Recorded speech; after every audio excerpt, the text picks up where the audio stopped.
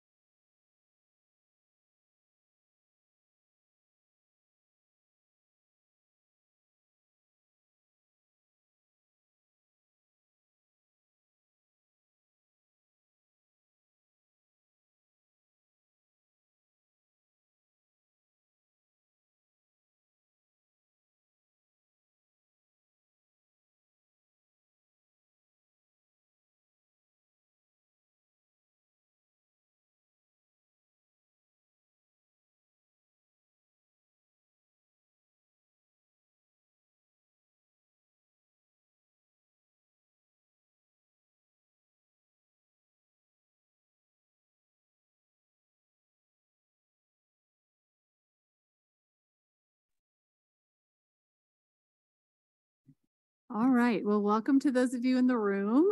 Thank you for participating in person. For those of you on Zoom, lovely to have you on our Zoom, and we will be monitoring questions over the Zoom chat as we have in the past.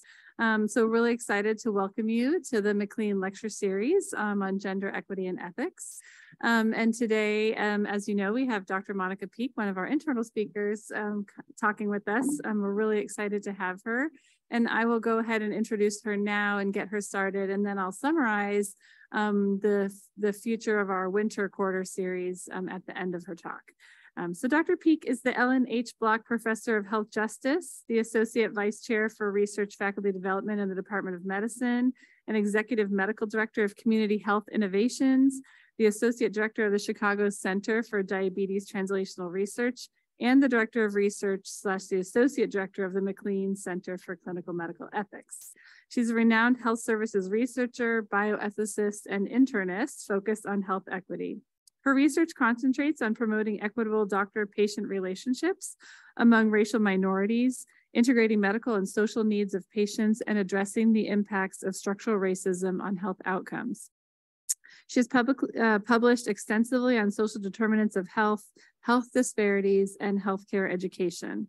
Dr. Peak has served on the National Advisory Council of the Agency for Healthcare Research and Quality, the National Executive Council of the American Diabetes Association, the National Council of the Society of General Internal Medicine, and the International Board of Directors for Physician and Human Rights. She was a planning committee member of the National Academy's workshop series on evolving crisis standards of care and lessons from COVID-19. Additionally, she helped develop the COVID-19 crisis standards of care for the state of Illinois and was a member of Mayor Lori Lightfoot's Racial Equity Rapid Response Team. She is a consultant to CME Outfitters, where she leads nationwide innovative design to provide health equity education to clinicians. Dr. Peak received her MD from Johns Hopkins University, her MPH from Hopkins University, and earned her MSc from the University of Chicago. In 2022, Peak was elected to the National Academy of Medicine, which is considered to be one of the highest honors in the field of health and medicine. So welcome, Dr. Peak. We're excited to have you today.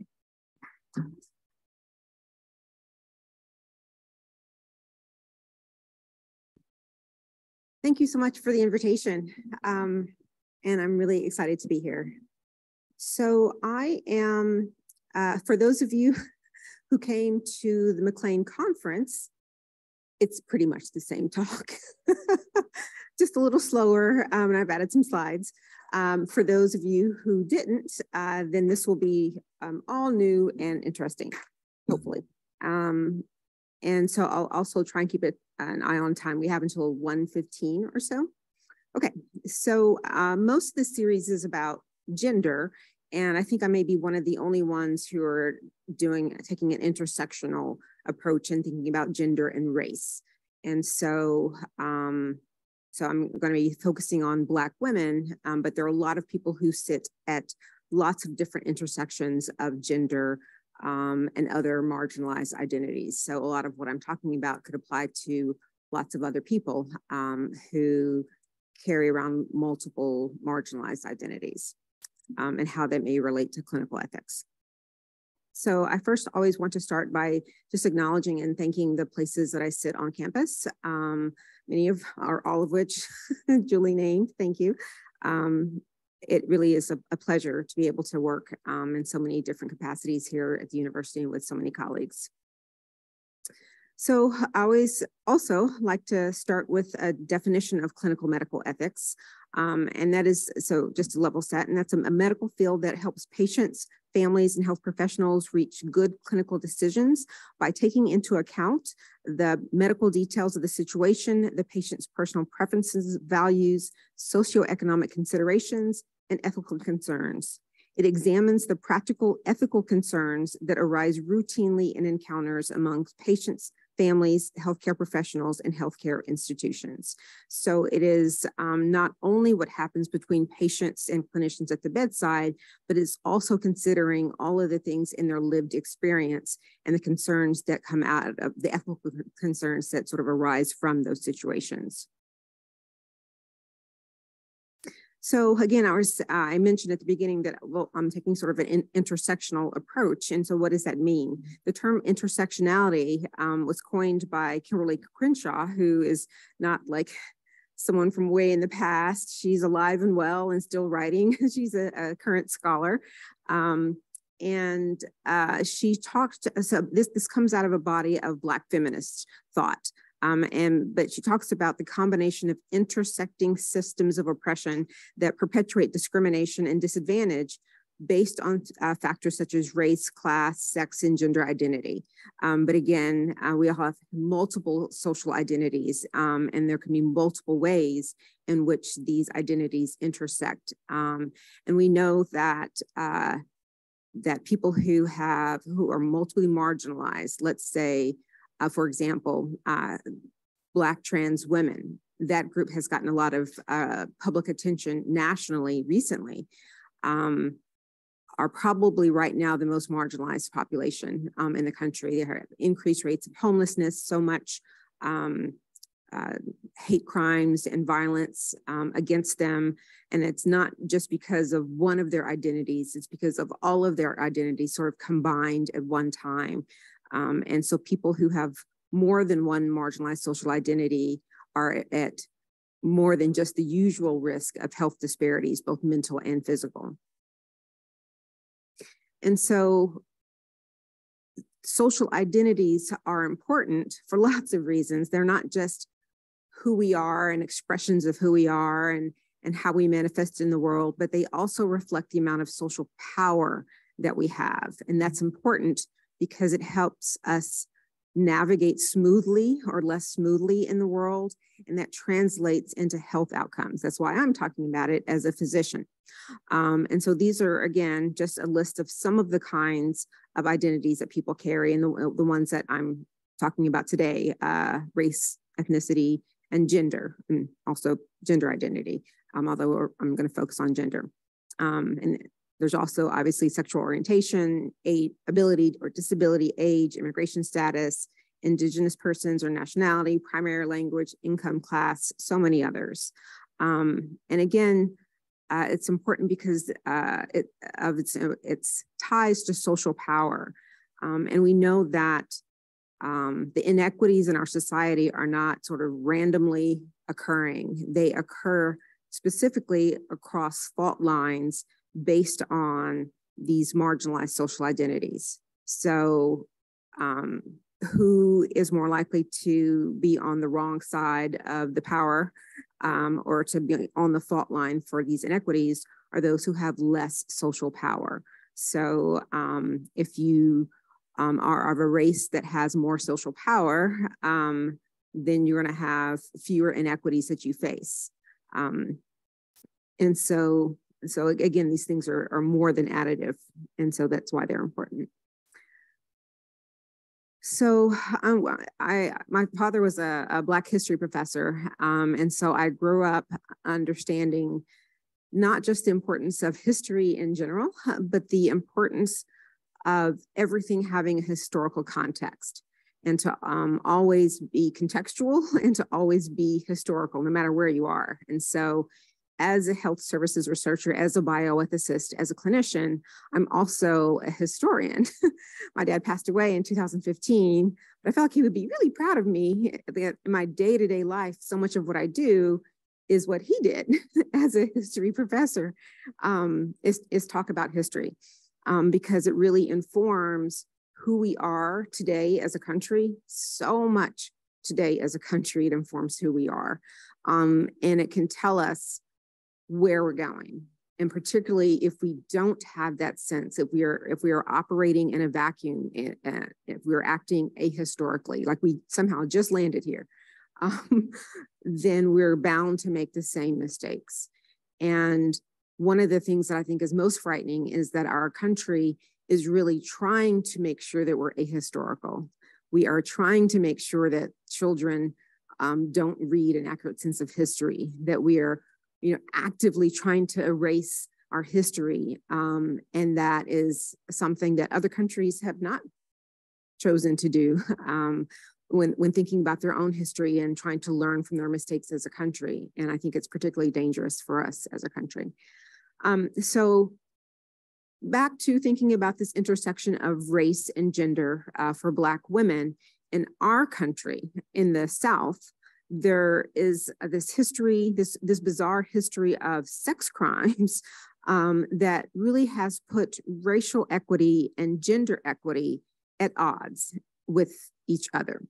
And what I mean by that is that Black and white people have been having sex for hundreds of years. What was routinely happening is that the white masters were having sex with the women, raping the women, and having offspring who would then be slaves. A lot of times those slaves would live in the house and, you know, have a better standard of living. And that has created sort of this sense of colorism that has perpetuated today, because the lighter skinned slaves had more advantages, they had an easier life, they had more access to resources than the darker skinned slaves who had to work out in the field in the hot sun, back-breaking labor. And so the closer you were to whiteness, the more advantages you have. And that colorism persists across this country and across the world, because the same kinds of racial oppression or colonization exist across the world. But those kinds of sexual activity, those weren't crimes. That was just business as usual. It was considered a crime when Black men had sex with white women. That almost never happened, but it was talked about in such a way that you thought it was happening all the time. When it happened, it was usually because, like the men, because Black people had no control over their own bodies. They weren't willing to risk getting killed for, you know, they were the enslaved. It would be because the master's wife would order a man to come have sex. And if they were caught, then she would say, "Oh my God, I've been raped." And then the man would get killed. So that became a sex crime. And after slavery, when there was really no motivation to value Black lives, because during slavery, Black people had a monetary value on their life because they were enslaved and could be bought and sold, then that is when you saw the rise of the Klan, of a lot of militia, of a lot of pushback to try and keep Black people back in their place, who were trying to just be free, right? And so the federal government was trying to help build a lot of schools and help, educate freed slaves and get them into government. And they were promised 40 acres and a mule. I'm sure you probably heard about that. You know, nobody got that.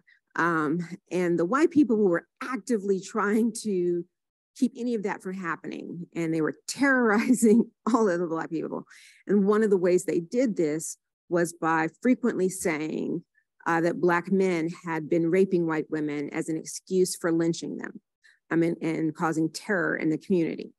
And so these fabricated sex crimes that were a major source of tension.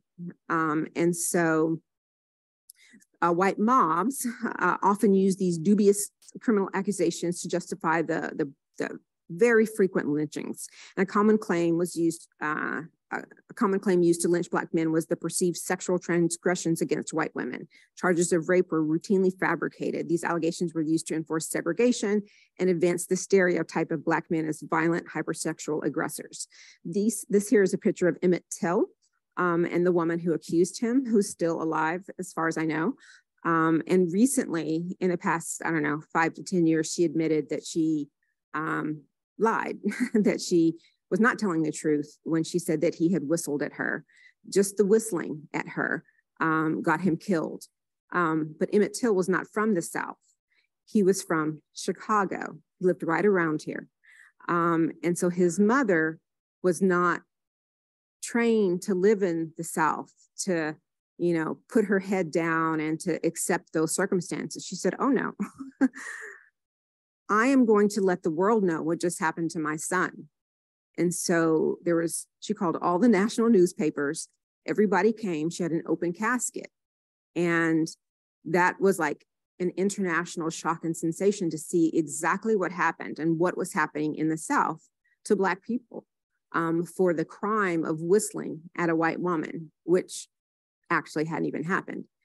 And so and that spurred, a lot of activity and motion. It's these kinds of things that, set the foreground for the civil rights movement.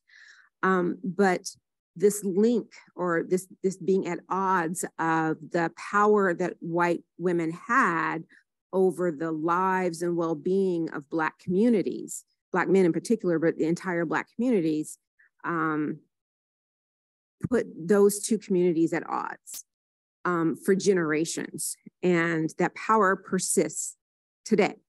And so the example is the two Coopers, unrelated, Christian Cooper, the birder, who was in Central Park, and Amy Cooper, the non-birder, who was there with her dog, unleashed. And Christian said, "Can you put a leash on your dog? Because I'm trying to watch the birds." And she said, "I'm going to tell them, I'm going to call the police, because, I know what police do to Black men if I call them and tell them that there's an African man threatening my life." And she did call the police. Thankfully, unlike many times that we've all seen on TV, he was not beaten to death. He was not arrested. He was not shot without questions being asked. He managed to, get away with his life. She ended up, having her dog taken away temporarily. She was fired from her job, but that situation almost never happens like that. She entered that situation because she knew that all the cards were in her favor for her having a good outcome and for him having a very bad outcome.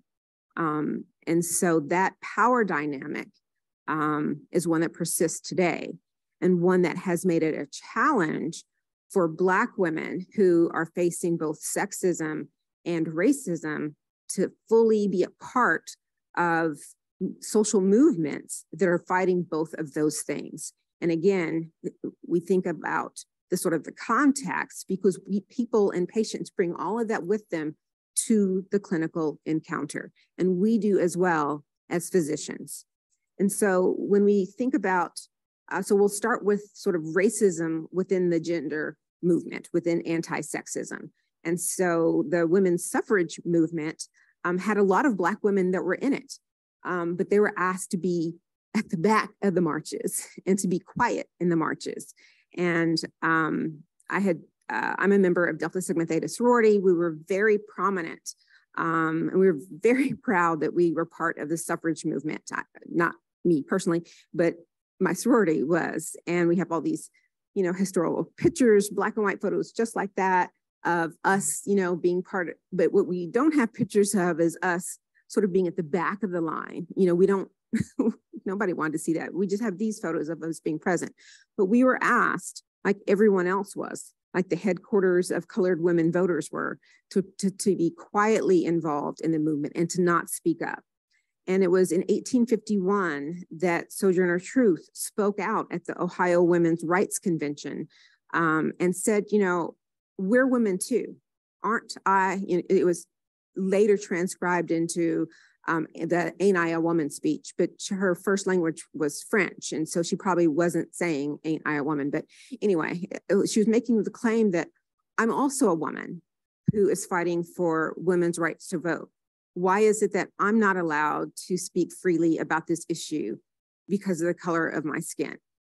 Because way back when, all the way up to, issues of the Me Too movement, and are thinking about that primarily as a, starting out as sort of a white women's actress movement. And then everyone else saying, hey, that happened to me too, but not fully addressing the women who have been most marginalized and probably most victimized, who had the least amount of voice during those processes. And those are women of color.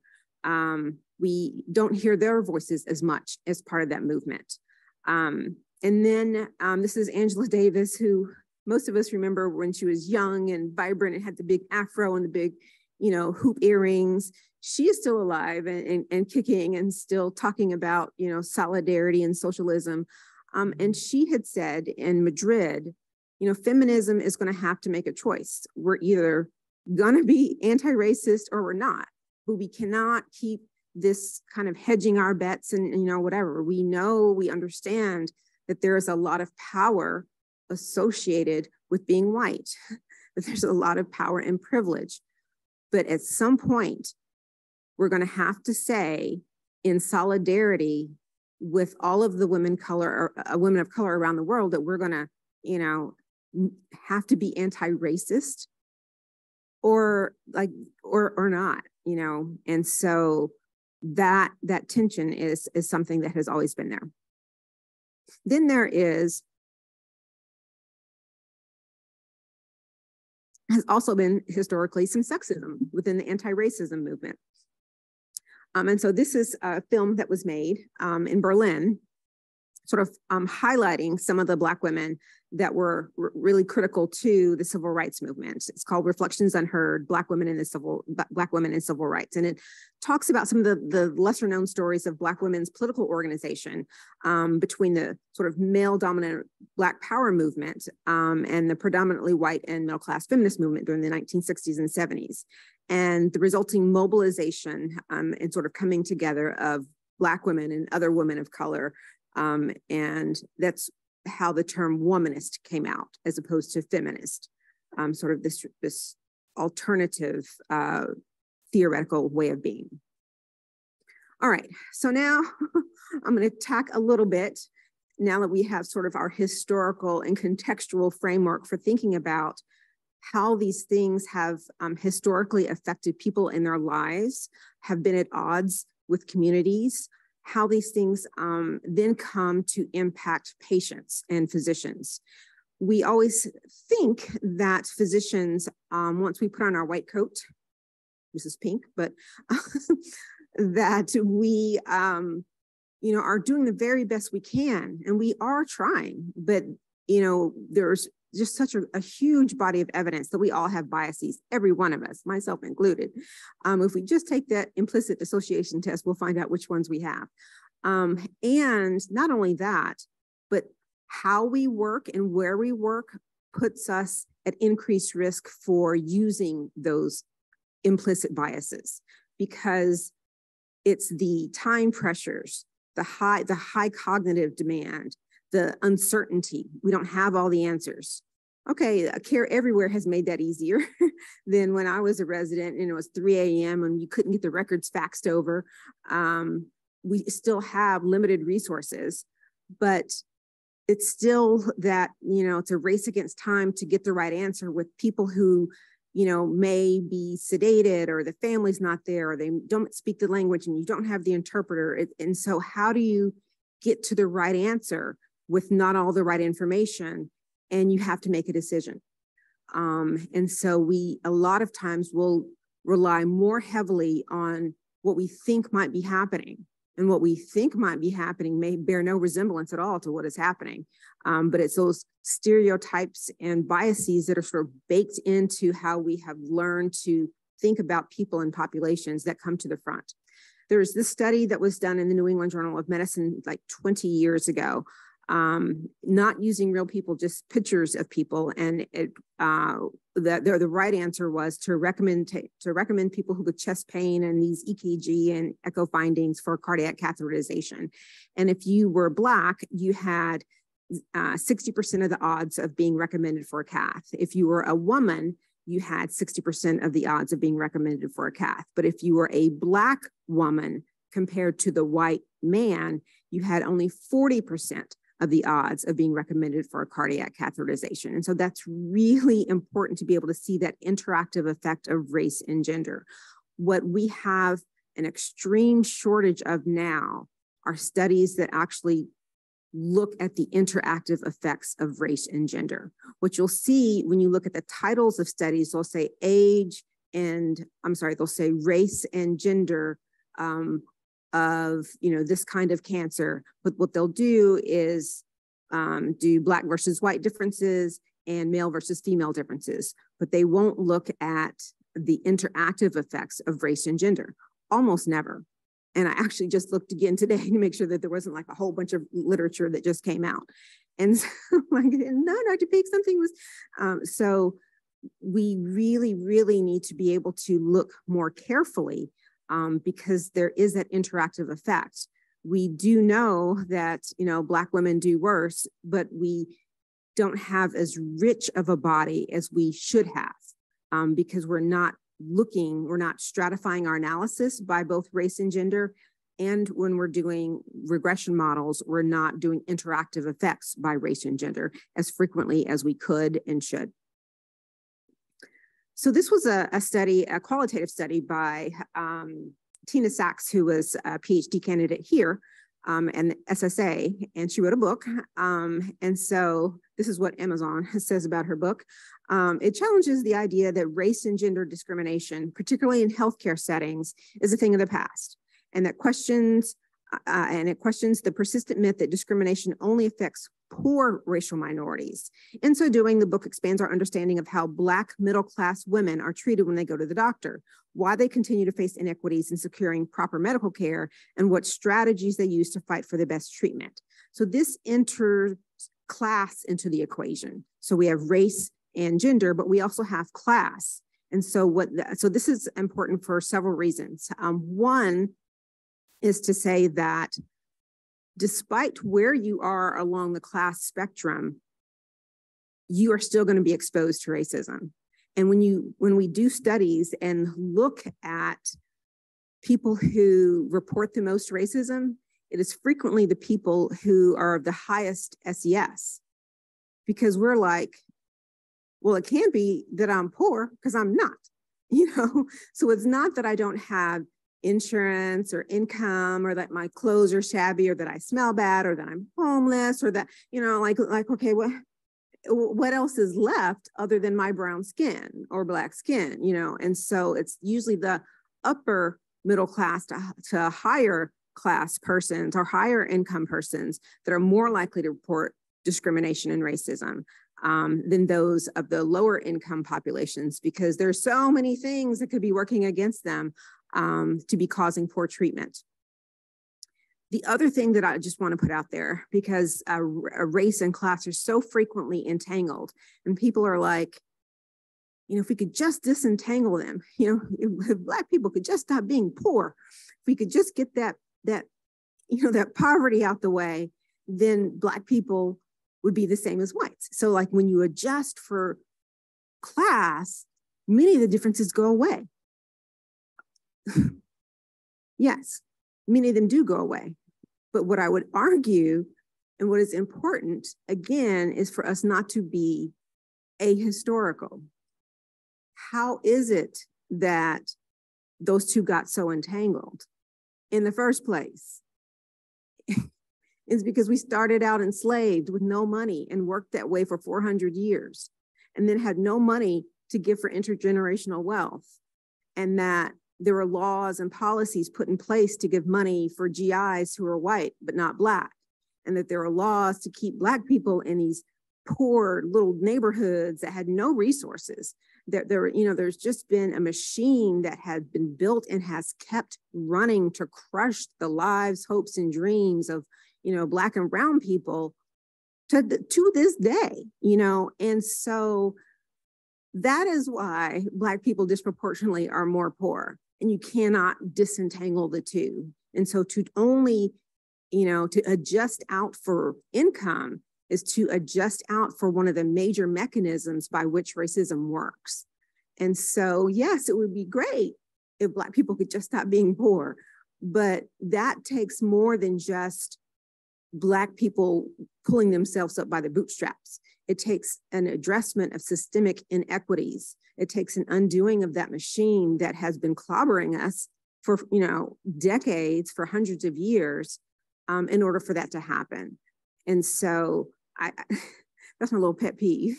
So I'm sorry, but I just have to say that, that class is a huge thing, and that as scientists and health services researchers, we're frequently so quick to adjust for class and adjust for income and adjust for, these things for education, when so frequently they are the means by which marginalized people are kept oppressed. So this is a study that was done, and I apologize for not including the citation, of obesity, race, and class in the United States. So this is all women. And what we see on the bottom line is that the higher income women have lower BMIs, and the lowest income women have the highest BMIs, and then middle in the middle. So that makes sense. When we look at Black and white women, there's a little bit of a difference. So the white women are on the top, and you see that in general, their pattern is pretty much the same, that the lower income women have the highest BMIs, the richer women on the bottom. But when you look at the Black women, what you'll see is that the low income women have sort of a flatlining, and that the middle and high income women continue to increase, so that over time they have bypassed the low income women and have become much more obese than the lower income women. And so there are factors other than class that are contributing to the obesity epidemic amongst middle and high income women who are African American, and that they are significantly more obese than white women. Part of this may be that a lot of interventions have been targeted towards low income Black women. Part of this may be the additional perceptions of stress, and we know how perceptions of racism and stress change the physiology, and those perceptions are more likely to occur in upper income women, as I just mentioned. There are probably a lot of reasons to unpack this, but I just wanted to show it to you because I think it's very interesting. So this is a research study that was just done about a year and a half ago. And it looks specifically at Black-white disparities in women's physical health and the role of socioeconomic status and racism-related stressors. Again, keep in mind what I just said about socioeconomic status. And so we know that there's significant disparities in Black and white health outcomes for women, part of which is explained by SES, or class. And what this study did was it added measures of racism, discrimination, overcriminalization, adverse neighborhood conditions, et cetera. And those two together accounted for 90% of the disparity in self-rated physical health. And for those of you who are not health services researchers, we use self-rated physical health, not just because it's like easy to survey, because it is, but because it's also been validated against real morbidity and mortality, with the exception perhaps of my own mother, who's a hypochondriac.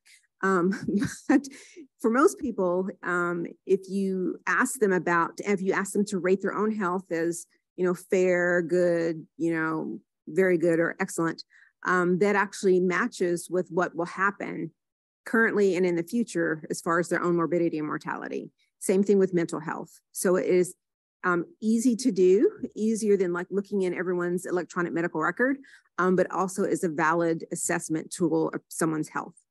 And when they looked at the measures by a survey of, do you have these kinds of chronic diseases? They didn't ask an exhaustive list. It accounted for 50% of the disparity and the prevalence of the diseases that they did ask. And here's a table that no one can read, but does show in the top, the box, the chronic health conditions and the fair/poor reported physical health status, and that they were statistically significant. And then this is a study that looked at perceived discrimination in health-related quality of life, gender differences between older African Americans. So now we're looking at gender differences between people of the same race. And this was some of our friends in town, Lisa Barnes, right at Rush. Elizabeth Jacobs used to be here at UFC and then at Rush. And then now she's, actually, I don't know where she is now. I think she's in Maine. Anyway, more women reported a poor overall health-related quality of life than men. And that higher perceived discrimination was related to worse overall health-related quality of life, with stronger effects for women overall and in mental health related quality of life, although there were no gender differences found in physical health related quality of life. So we see that there's evidence of gender related differences within a race. There's evidence of race related differences within a gender for Black women. And then we know sort of the historical context of why some of that might be. One of the things I want to talk about, since many of our guests have, I'm sure, talked a lot or will be talking about gender and methods and how that works, is why does racism cause poor health? That's usually like a whole lecture in itself. I got one slide.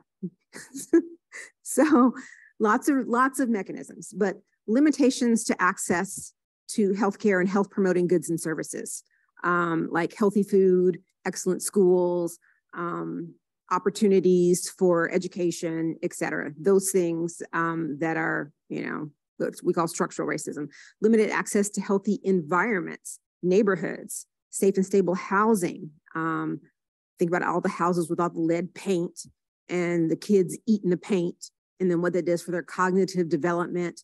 And so like Baltimore, Chicago, all of these old houses filled with lead paint. And when I moved into my condo with my kids, they weren't of paint eating age, but there's lead dust around. And I asked the people, could I test the water and the, whatever for lead paint? And they're like, you can test if you want, but we're not making any changes. The offer is. I was like, are you trying to kill my children? I'm like, I couldn't even believe it. No, anyway, they want to come back and visit. I'm like, anyway. Congratulations on getting into NAM. Can I get into your, anyway? So we think about what happened in Flint, Michigan, right? All that horrible water that people have been drinking all that time. People need parks and recreation. There's always some breaking news story about toxins. There was one recently, it's causing all this cancer. And of course, the company is always saying that there are no health risks, so we don't know anything about that. And then there's a health study that just showed like 10,000 people just died. And, those are always in marginalized communities, very poor communities, usually communities with lots of immigrants or poor people, Black people who don't have the social capital to say, no, don't do this. That would never happen in the middle of Lincoln Park, but it will happen in Pilsen as it did, right? It will happen in Gary, Indiana, as it did. And so these limited access to healthy environments is one of the ways that structural inequities and structural racism causes poor health. And then just the exposure to the acts of chronic discrimination, and not just like the egregious things of like seeing George Floyd being murdered, or your grandfather being lynched. Those are the major occurrences, right? But it's actually the little things that happen every day. Getting followed around in the store because they think you're trying to steal. So, can I help you? No, really, can I help you? Someone cutting in front of you in line. So I have had to have my hand act like a crowbar, be like, I was here first. I'm like, this is like something I routinely do. Why is that something I have had to make a part of my routine life, where people act like I'm so invisible. I'm a whole person standing right here that they cannot see me. They cannot value. They look right through me and will walk right past me. This is 2022, and I have to say, excuse me, I'm next. Still, to this day, and so those kinds of things. Two people have the same seat on the plane. I'm the one who has to get ejected. All of these things, And one time, I will never forget this day, I was here in Chicago, I had 4 of those things happen to me in one day. And the last being me almost getting ejected from my plane seat as I was leaving from Chicago. And I was like, I think I'm gonna have a stroke. I don't even have high blood pressure, but like, I know discrimination causes these horrible things. And, you know, so it changes your biology. It changes your pathophysiology. All that chronic stress changes your I always start and then like, your HPA axis. It changes your inflammatory state, your autonomic system, just all of your things. It increases your cortisol, your C-reactive protein. And there have been so many studies. And so it leads to things like all of the things that I see in practice, that Julie sees in practice, that Deb sees in practice, that Vinny sees in practice: obesity, hypertension, diabetes, cancer, all these chronic diseases, what I've just come to call the diseases of oppression, because of how they change our body. It also changes our DNA. And there was a study that came out last year or the year before that showed that some of the methylation changes in our DNA that happen can occur, those same changes can show up not only in our babies, but in our babies' babies. It can be 3 generations out. And so when we wonder what happens when people leave their poor environments, but their children are still having problems, and then their children are still having problems, like what is happening? It can be that the imprint of all of this racism and poverty and trauma on people tracks with their family over generations.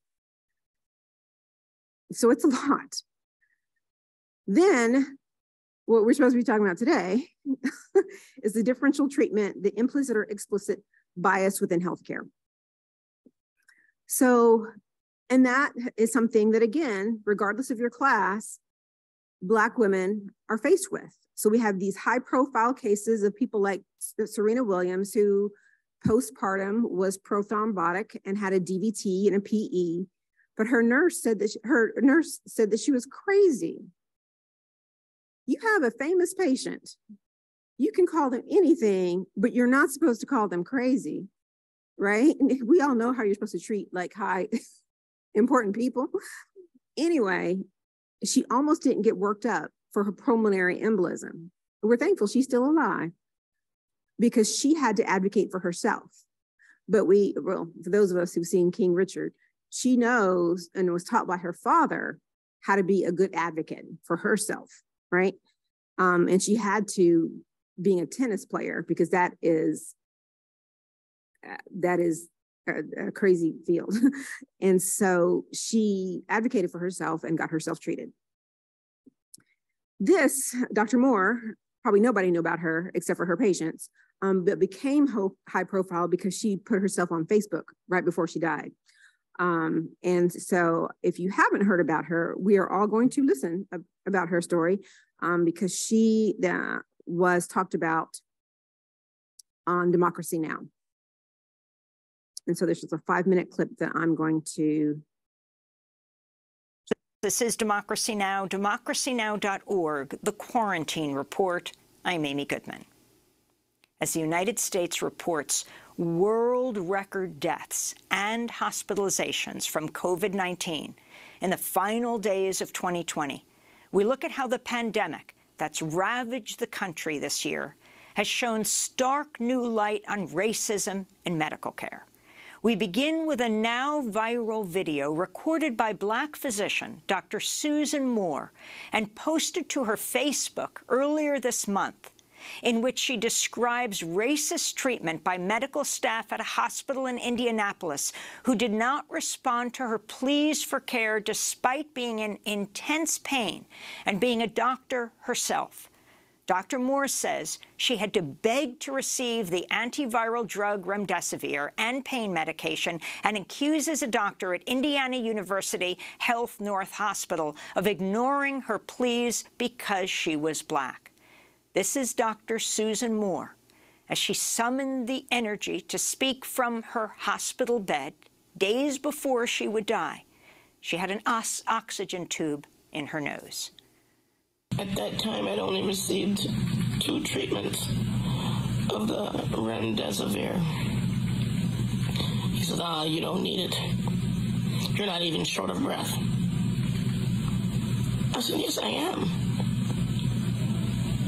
Then he went on to say, you don't qualify. I must have, because I've gotten 2 treatments. And then he further stated, you should just go home right now.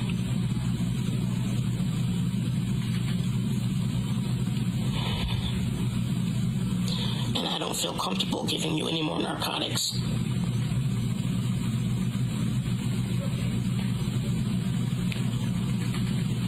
I was in so much pain from my neck. My neck hurt so bad.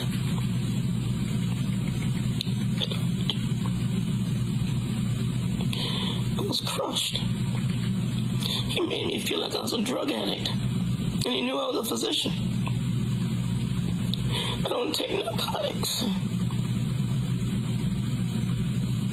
I was hurting. So I spoke to patient advocate who left me wanting. There's not much I can do. So I started asking, send me to another hospital where they can treat me. And if they're not going to treat me here properly, send me to another hospital. Well, next thing I know, I'm getting a stat CT of my neck with and without contrast. The CT went down a little bit into my lungs, and you could see new pulmonary infiltrates, new lymphadenopathy all throughout my neck. And all of a sudden, yes, we'll treat your pain. You have to show proof that you have something wrong with you in order for you to get the medicine. I put forward and I maintain, if I was white, I wouldn't have to go through that. The other thing that white Dr. Bannock said was that if I stayed, that he would send me home Saturday at 10 p.m. in the dark. Who does that? On a weekend, who does that? This is how black people get killed. When you send them home and they don't know how to fight for themselves. I had to talk to somebody, maybe the media, somebody, to let people know how I'm being treated up in this place. And he gladly told me, I know you're a doctor. So he didn't want the black doctor to have no medicine, nothing. And then had the nerve to say it's because of him, the nurse, that I got the medicine. Really? Because of you? No. How about because I had that stat CT in my neck where it showed all of that lymphadenopathy and infiltrates? Yeah, you didn't know about that? You didn't get that in report? That's what I said.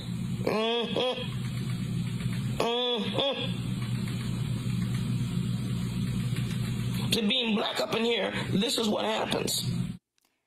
Dr. Susan Moore died due to complications from COVID-19 on December 20th, just over 2 weeks after she recorded this video and posted it to her Facebook page. She was 52 years old. Her 19-year-old son, Henry Muhammad, is now left to care for her parents, who are both suffering from dementia. The president and CEO of Indiana University Health issued a statement in response to her death, saying the technical aspects of the treatment she received, quote, may not have shown the level of compassion and respect we strive for in understanding what matters most to patients, unquote. Dr. Moore's chilling message has been compared to the video of George Floyd begging for his life as he was killed by Minneapolis police. When we come back, we'll speak to 2 leading black women doctors fighting racial disparities in healthcare. They co-wrote a piece in the Washington Post titled, Say Her Name, Dr. Susan Moore. Stay with us.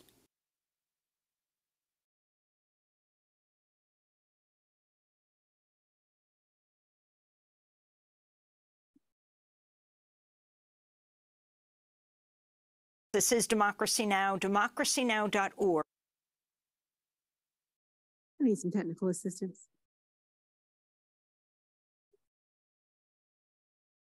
This one? No.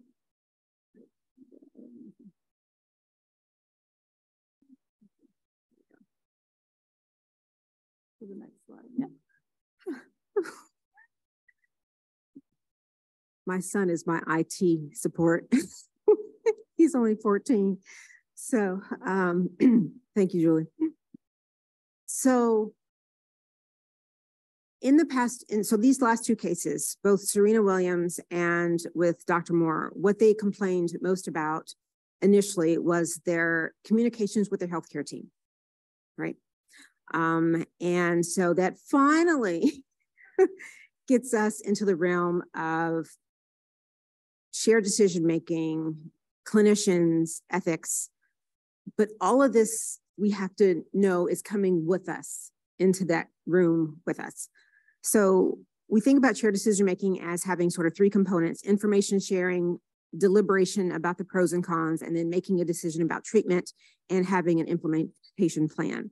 And for medical students, I always just say it's really your SOAP note, where you're thinking about the subjective, the O is really not as relevant, the assessment, and then the plan. For each of these parts of the SOAP note, it's not just you writing things down, it's you having a bi-directional conversation with a patient and you sharing your thoughts about what is happening. So it's not patients like, the doctor came in, but I still don't know what's going on. They're running some tests. Can you tell me what's going on? Which is unfortunately, infrequently how patients feel about their care.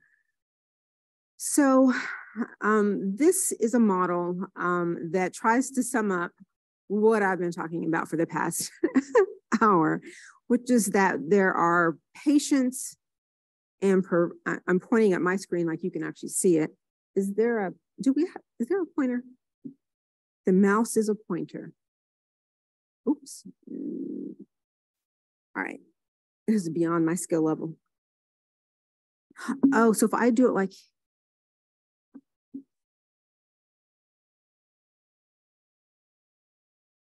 okay, I'm just going to let you guys follow along with what I'm saying.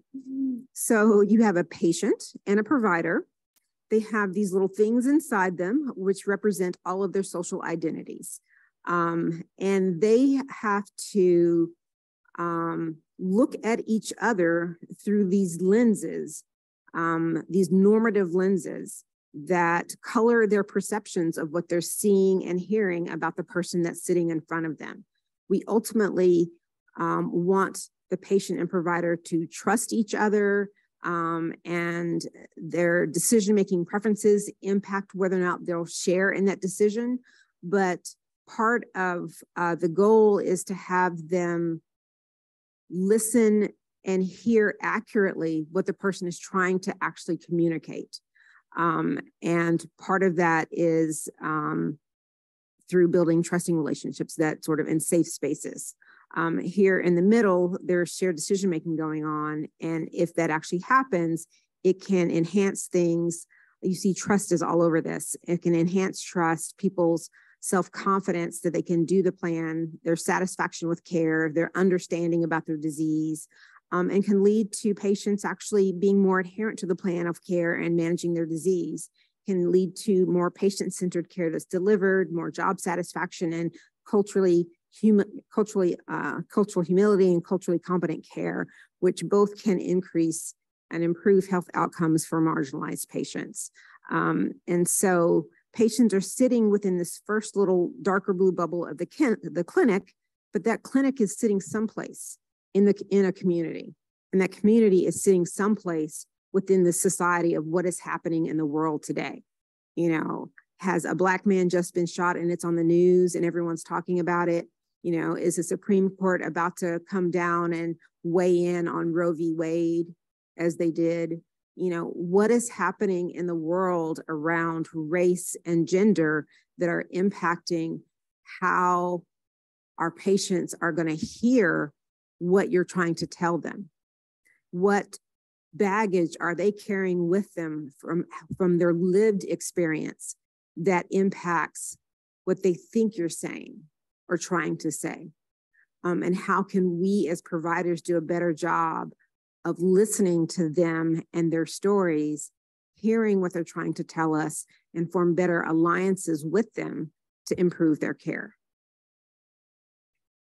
So this is Dr. Siegler's famous 4-box method to approach ethical decision-making that people go over in case conferences. And I mention this because it still hasn't come out yet, but there is a paper coming out in the Journal of Clinical Ethics. Peter, maybe you know the status, I don't know. It's out, it's in. Oh, soon, okay. Because this journal is now housed here at the University of Chicago, woohoo.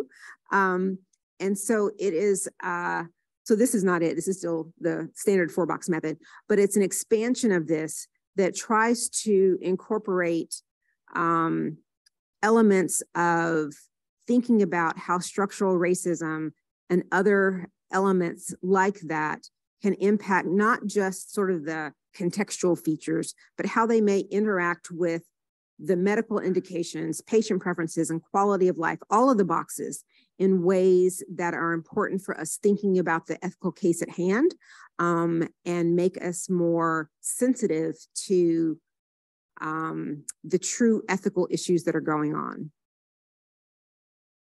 This is a figure that is from a paper, a review paper that Monica Vela led, that we just found out like last week was one of the top 100 reviewed papers in that journal. So it's been sort of making the rounds on Twitter again. We're super excited. Monica Vela is wonderful. She was here for years and is now doing wonderful work at UIC.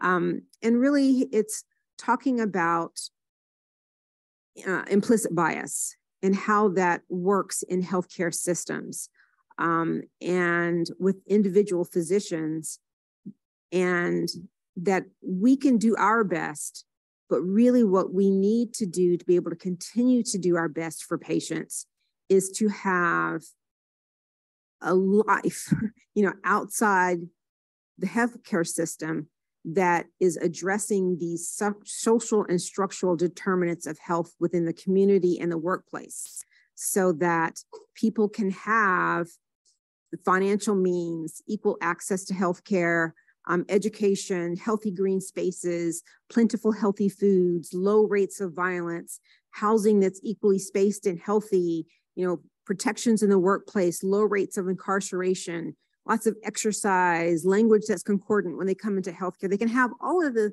things that it needs to be mentally and emotionally healthy. Everyone should have that. Right now, only some of us have that. And so when only some of us have that, they come into the healthcare system already with so many more advantages. I was just,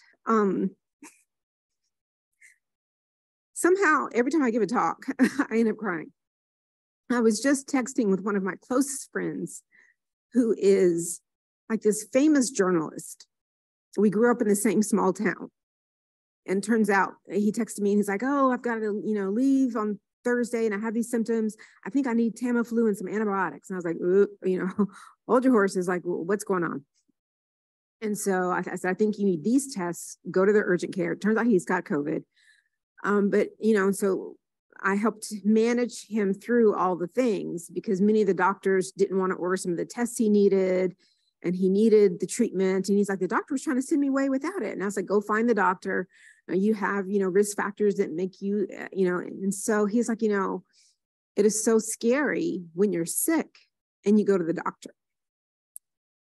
And I said, think about how many people look like us, but they're not famous like you, or they don't have a doctor like me on speed dial. And I said, this is just one of the fraction of the ways that our people are getting killed in the healthcare system that's supposed to be taking care of them. And so we need all the good things outside of the healthcare system, which we don't have. And we need all of the best treatment once we get inside the healthcare system. then we may have a chance at health equity. We may have a fighting chance. So I'm going to end there, just reminding us about what clinical medical ethics is and encouraging us all to remember to be historical and contextual when we see our patients, to think about not only the experiences that they have lived through, but what their parents and their parents have lived through. You know, history is a strange thing. You know, like when you're very young, 10 years ago seems like a lifetime away. You know, I was born in 1969, like right around the time that, you know, King and, you know, all these people were getting shot. But it seemed like the civil rights movement was like something in the 1900, 1800, you know, just like so far away. You know, but the older I get, I realize what just a wrinkle in time this has been. You know, how much progress we have made, but how fragile that progress has been, and how quickly it can be eroded. We've already learned that lesson with Roe v. Wade. And there are other lessons that many people are ready to teach us around racial equality, given the opportunity. And so I'll stop there because I always like to leave time for questions, and I'm supposed to stop officially at 1:15, so I have 10 minutes for questions. If you always cry, I'm always inspired by your talks. Every time I learn something from you, and it really helps me grow as a clinician. So I really appreciate that. And the one thing I was thinking from this talk is I had really not heard the term colorism before. And I was just reflecting on my practice and wondering, like, how does that affect healthcare? Does it, you know, how should I be more aware, you know, as a physician? So I don't know if you have perspective on that concept of colorism and how it, you know, gets into healthcare. Yeah, you know, there was a study that was done. I don't know who did it. I was listening to it on NPR, and they were saying that a darker skinned person, if they are like wearing all the symbols of, like, you know, a Gucci bag, step out of a Mercedes, like, you know, like affluence, and they have, you know, a beautiful face, and they, you know, whatever. But if their skin is dark, you know, people will still associate them with poverty, with being dirty, with crime, with all of these other things, more so than with someone who is lighter skinned and may have none of those associations. There's a study that Kamara Jones did many years ago that looked at the difference, again, in self-reported health between minorities who looked like minorities and minorities who looked like they were white. Because, you know, there are many who, especially right after slavery, who could pass for white and who did. You had to make and there's a movie about that in Netflix, who made very difficult choices to leave their families behind for their own opportunities. And those people had much better health than the minorities who looked like they were Black. Significantly better health. Not as good as those who are white, but significantly better than those who are darker skinned and looked like they were Black. And it's a reflection of what happens when other people see you and react to the color of your skin and how you look. So we can take questions in the room. We can take questions on Zoom. I can facilitate anybody in the Q&A. Any other questions in the room that we can? Yeah, Dr. Rohrer.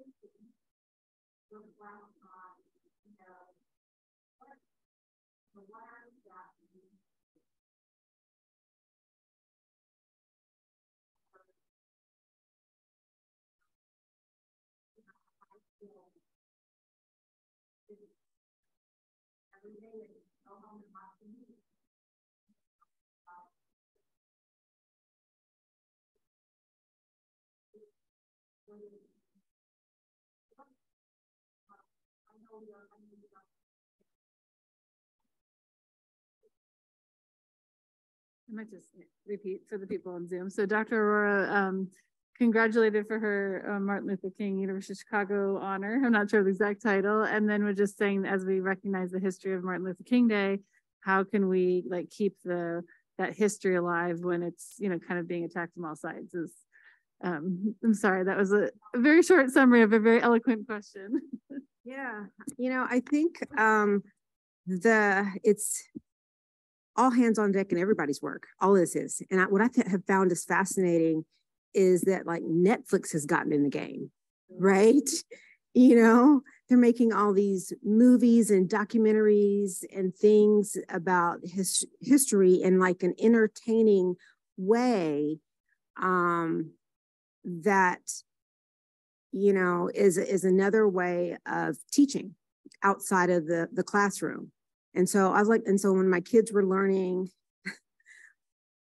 you know, the 13th and 14th Amendment, and I went back and was helping my son study, I had all this information. I was learning all these details, you know, the so-and-so, the Missouri Compromise. And I was with somebody in clinic, and I just felt like I had to share, you know, like this, did you know about the Missouri Compromise? You know, you know, you have this information, you want to share it, and they're like, no, I just, you know. But I say that to say, I don't even know what, but I think that, so everyone has a role to play. So that for me, what Black people have always done is teach our own kids our own history at night. I still, when my kids are 14, lay with them at bed at night before they go to sleep and talk about Black history. And we read, you know, Black history every night because they're not going to get what they need in school. I think that you all have done a great job with like changing the way that the sixth floor looks, you know, intentionally. And, you know, institutionalizing our current history. I think the more we can institutionalize things and make them not one-offs, but a true part of the curriculum as the curriculum is changing, it's a great opportunity. You know, and then the data supports so many things, you know, around patient-centered care, around, you know, environments that don't have implicit bias for all learners. You know, there's so much compelling data around racism harming us all, dragging us all down, right? Not just the marginalized, including the poor white people, right? But anyway, so I think that continuing, what fortifies me is like having my various tribes, my my band of warriors, and continuing to do the work in spite of, and continuing to fight until we can't, and even when we're not supposed to. You know, Martin Luther King always talked about, you know, doing what is morally right, even if it's legally wrong. You know, because so many things have been legal that were wrong, that we needed to change.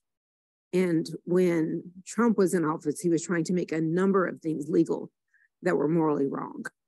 And right now we have some things that are legal that are morally wrong. And as physicians, we are going to eventually have to start making some very difficult personal choices that are political. And so we have some tough roads ahead of us. Any other questions, thoughts?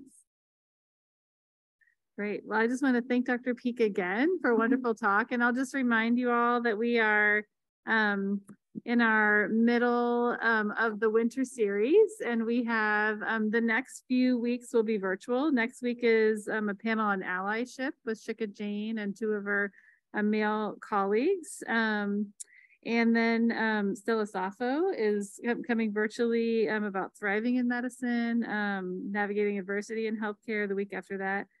Starting on February 8th, we will be back in person. So 2 weeks virtual and then back in person for the rest of the winter quarter. So Dr. Humphrey and then Lady Ross is coming back.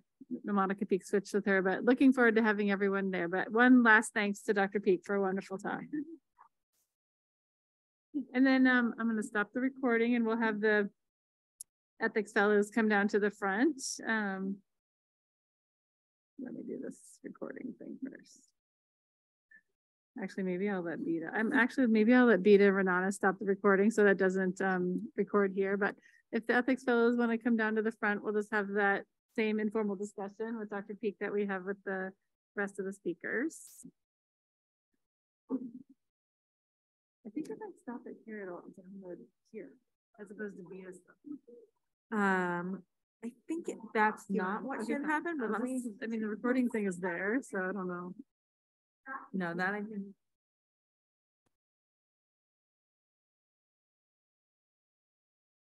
That's. You think that's not the recording? No, the recording is